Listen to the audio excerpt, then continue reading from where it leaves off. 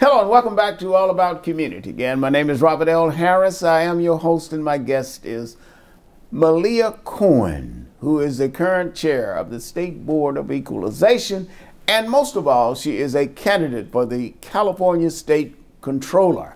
And that is the person that we want to take a good look at because that role is so important. And in my view, I've already endorsed her. All right. She is the best person qualified. You're in good company. All right. We just rolled out the endorsement of Vice President Kamala Harris just a few days ago. You mean my cousin is supporting you too? Yes. All right. Yes. The Vice President is supporting her.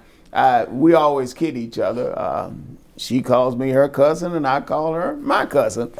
I'm proud to say that. Yeah, I can see that. Let's talk for a moment about reproductive freedoms. Yes. How does that that all intersect? Yeah. Well, on the ballot, voters are going to be taking up an issue called Proposition 1, and I do hope that they support Proposition 1. Proposition 1 will codify, and that's a fancy word to say, make it the law in the state of California that a woman will always have access to information and access to reproductive contraceptives as well as an abortion.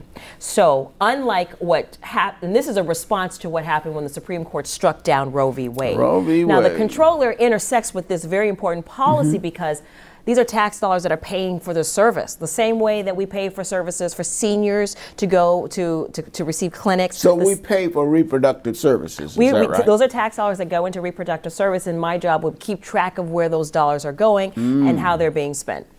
So if Proposition 1 passes, then that codifies the law in California. Yes, that's right. And so no matter what the Supreme Court or any other political court decides. And this is important because what's happening when you look at the politics across the nation is that the Republicans, particularly Mitch McConnell, is looking to put a universal ban that would restrict a state's ability to do this. And so we want to respond in the affirmative to protect a woman's right to choose, to protect the family's right to choose what's best for them.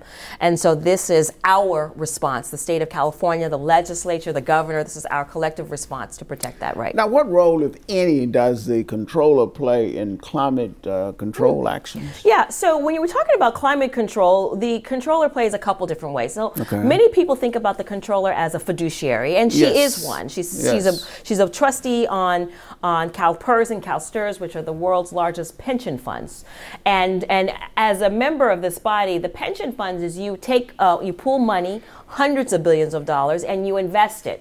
And so making sure that the investment committee is investing it wisely, that we are not investing in fossil fuel, if that is the position that we're taking. So the other element is the controller also sits on the State Lands Commission, and the State Lands Commission is responsible for ensuring that we are stewards of the coastal bodies. And the waters and the ports, and so making sure that not only business and commerce are flowing fluidly, but also paying attention to, you might recall last year around Santa Barbara and Long Beach area in Southern California, oil rigs breaking and our response to that.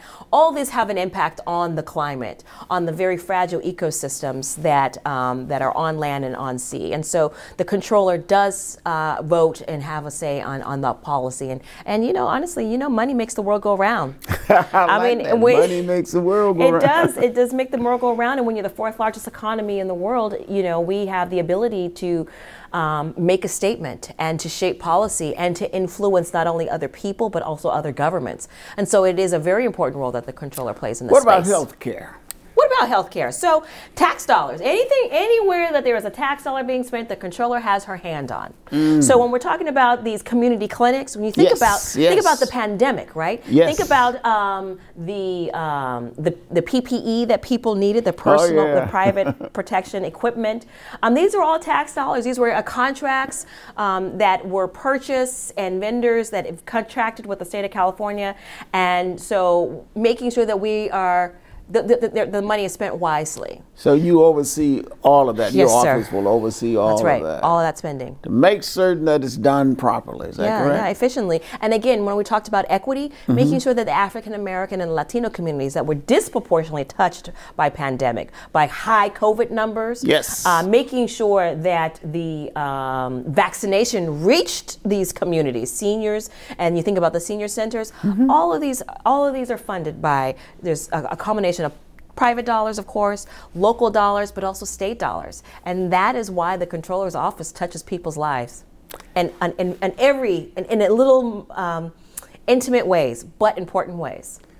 The Comptroller's office touches everybody's life in one way or the other.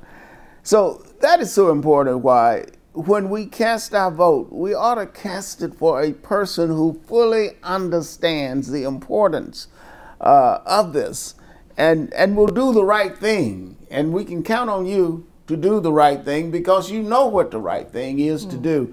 So don't touch that remote. We will be right back with All About Community. Again, my name is Robert L. Harris. I am your host, and my guest is Malia Cohn, who is chair of the State Board of Equalization. And most of all, she is the candidate for the Comptroller's office right here in the state of California. And the vote is November 8th. Now you know the way to vote.